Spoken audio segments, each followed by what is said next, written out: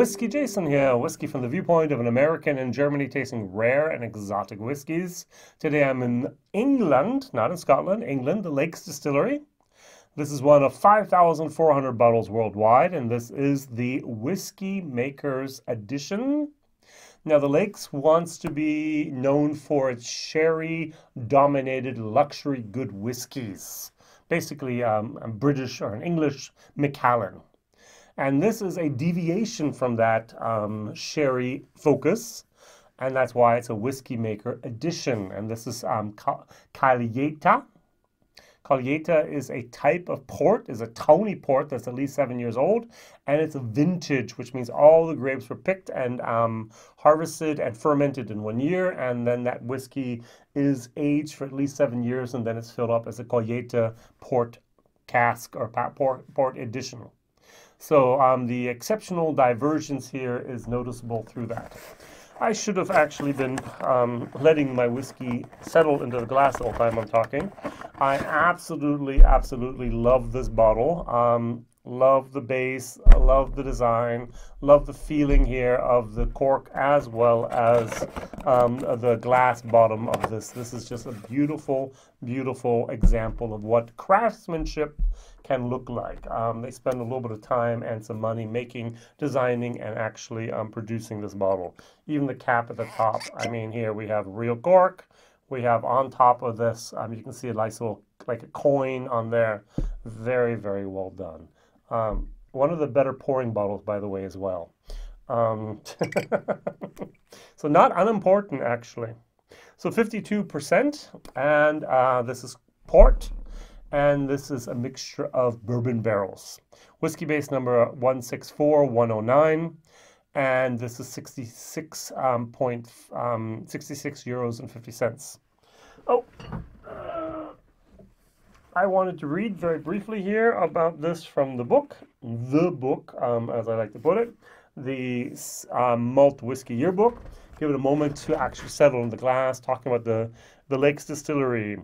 Headed by Paul Currie, who was the co-founder of Isle of Arran Distilleries, a consortium of private investors founded the distillery. The distillery is equipped with 2 stills for the whiskey production, each with both copper and stainless steel condensers, and a 3rd still for the distillation of gin. Boo, I don't like gin. So, a recent £4.25 million investment from Comhar Capital has made it possible to install 8 new washbacks, thereby tripling the production capacity to more than 1 million bottles per year. Wow. The inaugural bottling, that was the Lakes Malt Genesis, was sold on the 29th of June 2018 at an auction fetching a staggering £7,900, which is a lot for the first bottle. And in September 19, the first installment in a 4-year collection of single malt called the Quattro Foglie collection was released, with number 3 and 4 following in 2020 and 2021. So, in September 2019, the distillery launched its first limited edition in the Whiskymaker's Reserve. I had one of those. That was very, very nice. And the owners have expressed their intention of becoming, I love this, this is the statement of the day, a luxury global brand led by sherry matured malts. A luxury global brand. So they want to become the new Macallan. Now, that doesn't surprise me, because if you recognize this signature in the back of the box, that is going to be the signature of Dhavall Gandhi. He is now the master distiller there. The whiskey maker is what he calls himself. And he was by Macallan beforehand. So what am I going to use to compare? I'm going to use a Glendronach Portwood. Now, this is only 46%. I know this is 52. I didn't find anything else that I wanted to try, and I had it opened and available at this moment. I actually have a little bit of Portwood left here in my glass from my video, my German video. So it's interesting that the people who started 25 years ago or co-founded Arran have moved on, and now they've founded a new distillery in the Lakes District. The place to go if you want to go on vacation in England, where traveling by plane at the moment is not possible, really much due to COVID and so on. So, colheita means in Portuguese harvest. The harvest, the vintage, that's what that is. So all the grapes are from one harvest here. All right, 5,400 bottles, 66 euros 50 cents is what I paid. Now on the nose, I'm getting a chocolatey, a milk chocolatey moment with a lot of malt, a little bit of sugar, and I'm getting a little bit of a dry, chalky moment. A little bit of a alcohol is there, an alcohol moment. Now this doesn't smell wow. The first time I ever had a Lakes, I think it was it was a whiskey maker or something. It was fabulous. Oh, this is much better. I have more European oak. I have a deeper, darker, dark chocolate with a little bit of like a raspberry filling. Nice, very, very nice. I'm getting a little bit of actually the yeast. This doesn't seem, and a little bit of a punch in the nose. This does not seem to be very old, very well aged, to be honest. All right, cheers.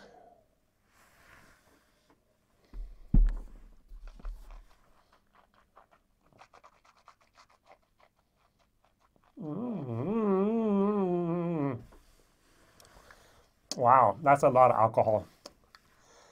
That's a hot. Wow, it gets hotter. It's like one of those, you remember those fireballs? Those cinnamon fireballs I'd put in my mouth for a moment. And it stopped getting hot, I'd take it out and it would get hotter. That's what happened here. It's not the cinnamon hot, it's the alcohol hot. It's more like a ginger, a pepper hot. And it just starts and then explodes into this like a mushroom cloud of hotness in your mouth. And then it dissipates. And then you have a nice little sweet port moment left over. But it's like, oh, this is nice. What's happening? Oh, no. And then, oh, it's nice. I've had a few of whiskeys that are exactly the same thing. They're wonderful whiskeys. They would be even wonderful whiskeys, more wonderful, if they had been allowed to age longer. This is fairly young, 3 to 4 years old. So I'm going to take it down to about 40.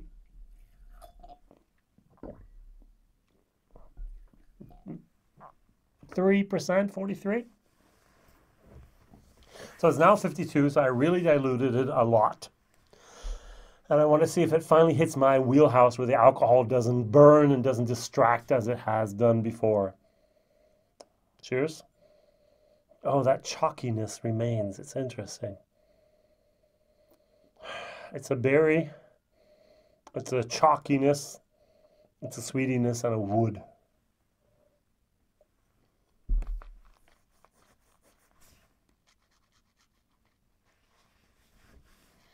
Mm. Mm.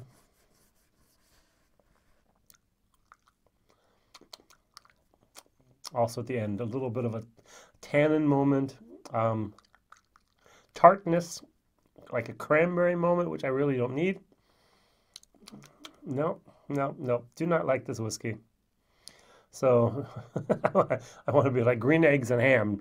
Do not like this whiskey. Whiskey do not like. If you like this whiskey, you do not like me. Yes, I'm sorry. Going over to the Glendronach Portwood. Oh, so much better.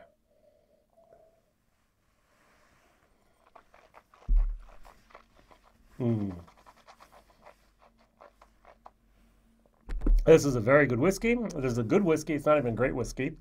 But compared to this, it's actually leagues above it.